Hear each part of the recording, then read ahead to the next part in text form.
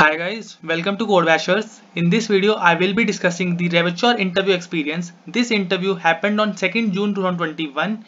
Guys, make sure that you watch this video till the end because you can get to know the level of the questions which are getting asked in this interview. Guys, if you're new to this channel, make sure that you subscribe it as well as join my Telegram group also. The link is given in the description box. I post regular updates on different companies which are hiring as well as the questions which are getting asked in them. So make sure that you do not miss this update and are present in my Telegram group. So guys, now let's start this video, and before starting the video, please hit the like button as well as the subscribe button for this channel. Okay. So first we'll discussing the technical round questions.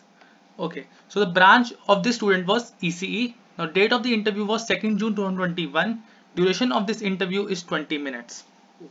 Okay, so the questions that were asked in technical round was, first question was, they asked which language you are good for OOPS programming. Okay, so she answered Java. Okay, so you can answer Python as well as you can answer C++ or C. So she answered Java. Now the next question they asked was, describe the OOPS concept and explain them. So as this is the most common and most important question of any interview, they will definitely ask you OOPS concept. So whichever language you prefer, based on those concepts, you have to explain them the OOPS concept. So in Java, there are four types of OOPS concept. First is polymorphism, then is abstraction, then is inheritance, and then is encapsulation. So you will have to describe every single of this concept to the interviewer and make sure that you describe this concept using a real life example. It will make a very good impression on the interviewer that you know these type of questions. Okay, so this was for this question. Now the next question. Now, what are packages and interface? Again, you know that the packages and interface are the term of Java only, and this is only she said that her preferred language was Java. So the question was, what are packages and interfaces? So package first. A package is a group of classes and interface together. Package is creating using a keyword package only. Now next thing was interface. An interface is a group of abstract methods only.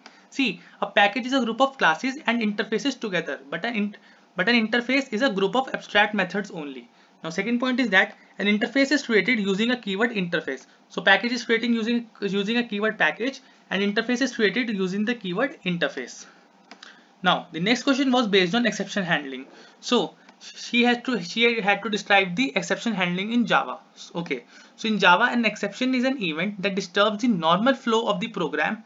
It is an object which is thrown at runtime. Okay, so what is an exception? See, we all know that divide by 0. When we divide anything by 0, then it will cause an exception.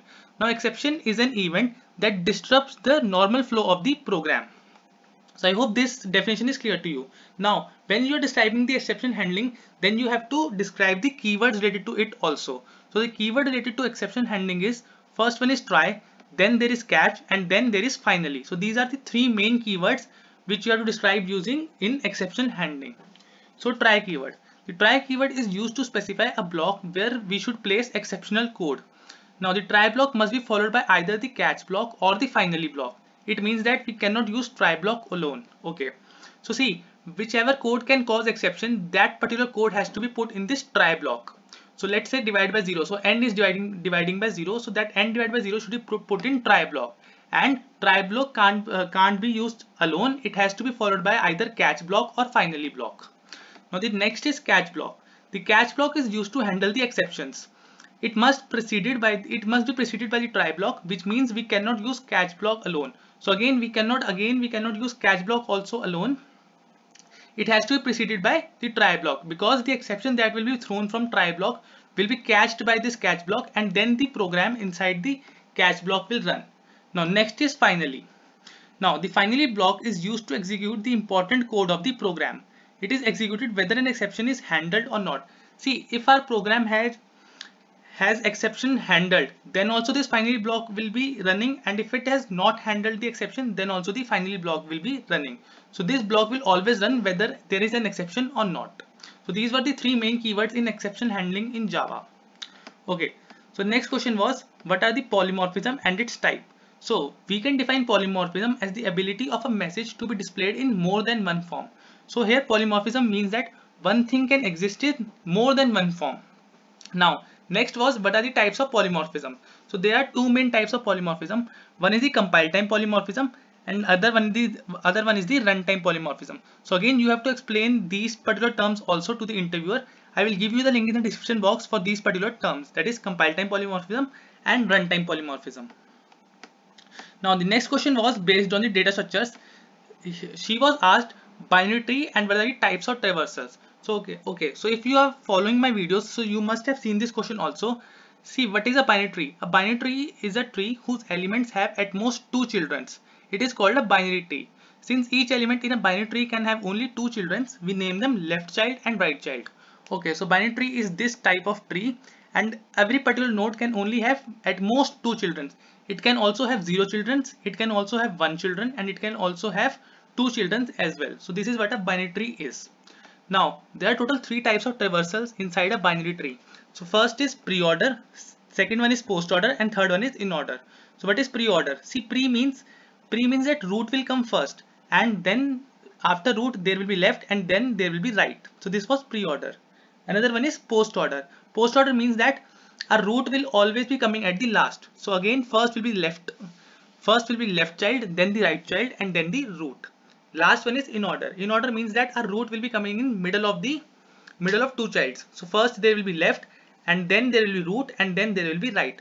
So remember, so these traversals are dependent on the position of root, and every time left will come ahead of right only. So these are the conditions that you have to follow while traversing. Now the next question is linked list and types. Again, first was binary search and types, and this is the linked list and types. Okay, so a linked list is a linear data structure in which the elements are not stored in a contiguous memory location. So linked list is opposite of array, you can say. It is a linear data structure also, but in array we know that the elements are stored in contiguous memory locations, but in linked list the elements are not stored in the contiguous memory locations. A linked list consists of nodes where each node contains a data field and a reference to the next node in the list. Okay, so see what here linked list, it represents the first node of the linked list. This will contain two things. One is the data field, and second one is the link to the other node. Okay, so again the types of linked list. So there are broadly divided into two types. First one is the single linked list, and second one is the doubly linked list. So in single linked list, we can only move from left to right, and there is no possibility of coming from right to left. So you can see that the first represents the single linked list, and second one represents the doubly linked list. That is, we can move from left to right as well as we can move from right to left also. So I hope this question is clear to you. Now next question was based on database, that is how to give access to view a table and not allowed to modify.